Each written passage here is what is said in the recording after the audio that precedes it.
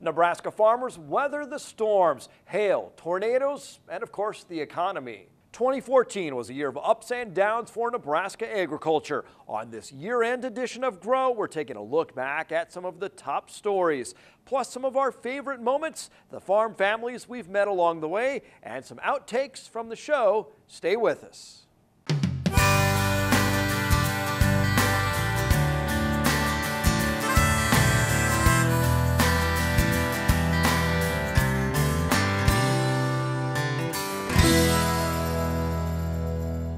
Rocked by weather and the markets, 2014 was a year of ups and downs for Nebraska agriculture. Here's a look back at the top stories of 2014.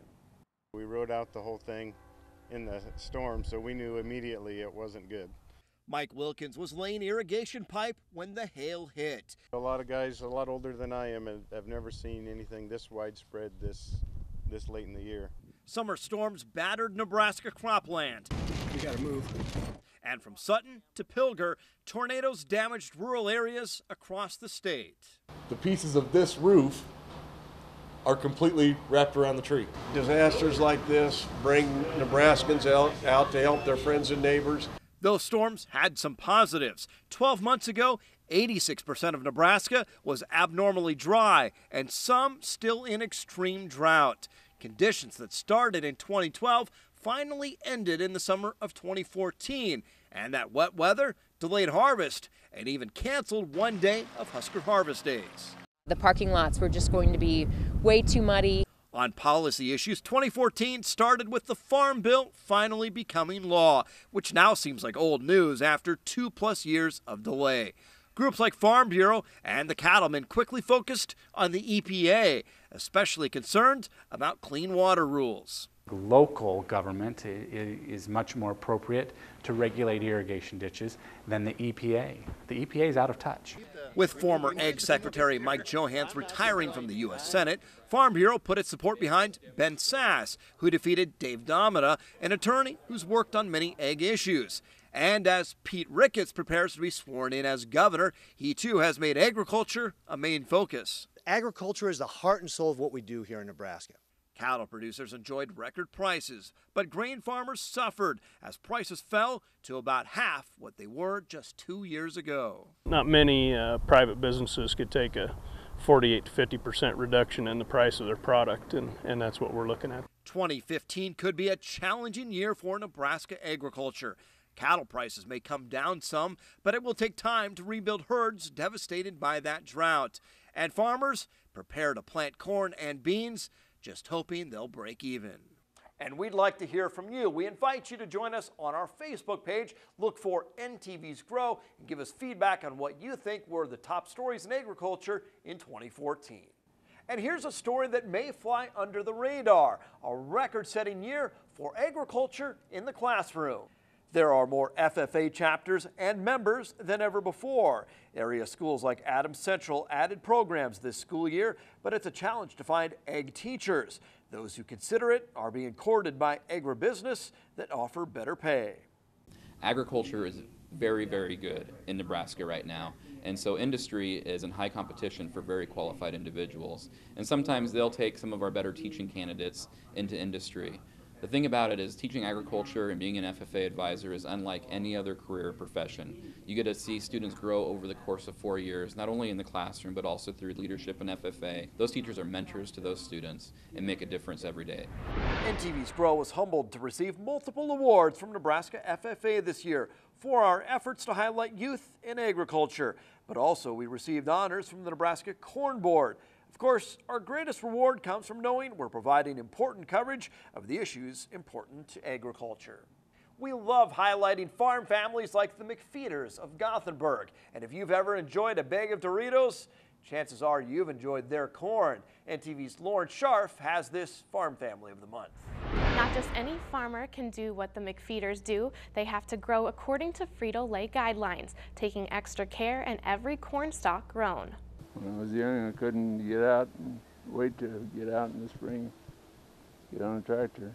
Burton McFeeter started with a few hundred acres, but now his family has grown, and so has his land. You see the fruits of your labor every single day, and Every year is different. There's different challenges. There's growing technology all the time. It's changing so fast we can hardly keep up. It's very gratifying when the people, the children that you work with want to come do the same thing you've been doing. It must look like fun. Scott McFeeder's kids will be fifth-generation farmers. Or we'll just let the well run and... It isn't just any corn they grow. They've put the corn in corn chips ever since a Frito-Lay facility was built nearby in 1995. All of the corn that goes to make all of the chips west of the Mississippi comes from the collection point here in Gothenburg. All the corn behind me will be destined for chips. Primarily, they're interested in having a ratable supply throughout the year, and so we contract some for every month from basically October through the following July. Frito-Lay uses more yellow corn in Fritos, more white corn in Tostitos, and Doritos have a mix. Nacho cheese are probably my favorite. We contract for a certain number of bushels at a certain basis compared to the Board of Trade, and then when the Board of Trade goes up or down, then we can price it according to that basis. Although the chips themselves are made elsewhere, it all starts with more than 100 farmers near Gothenburg. A lot of people don't know where their corn goes. It just goes to the elevator and, well, not sure. It just gets distributed. So we know where ours is, and it's cool. I did ask if they get any free chips out of the deal, but they don't. However, the McFeeders can try out the newest kinds of chips before they're out on the shelves in grocery stores. In addition to those farm families, we also love highlighting technology on the farm. My co-host Marilyn Barnett had some opportunities this year at Husker Harvest Days to get an eye in the sky. Here's more. You have on display here at Husker Harvest Days different drones, and this is kind of the wave of the future, don't you think? Oh, I sure do. It's we like to call them unmanned aircraft. Okay. Explain the purpose, specific purpose of this one, for instance. This one, this airplane's a fixed-wing airplane. It flies about 40 miles an hour, has about an hour and a half flight duration. We use this for surveilling crops. What they do is they deliver essentially real-time information from this view that we can't get any other way. Well, can you believe it? We came up these steps really easily, and here we are on top of a bin at Husker Harvest Days. Alan Mitchell joining us from the Ag Division of Chief there. But this is actually the top of the building, and we're comfortable. We're not holding on to things, worried about sliding off. It's really important to kind of have something like this, don't you think? It is. It's really important that farmers be able to get up on top of their bins, check their inventory, make sure everything's working the way they want, and they need to do it safely. And one thing with Chief, too, you listen to farmers, you get ideas from farmers as well all the time, right? Some of the best ideas we get are from the people that actually use the equipment, and we're crazy if we're not listening. It's really important for us to make sure that we're paying attention to what the market wants and providing solutions. Also, you can go to our website, nebraska.tv.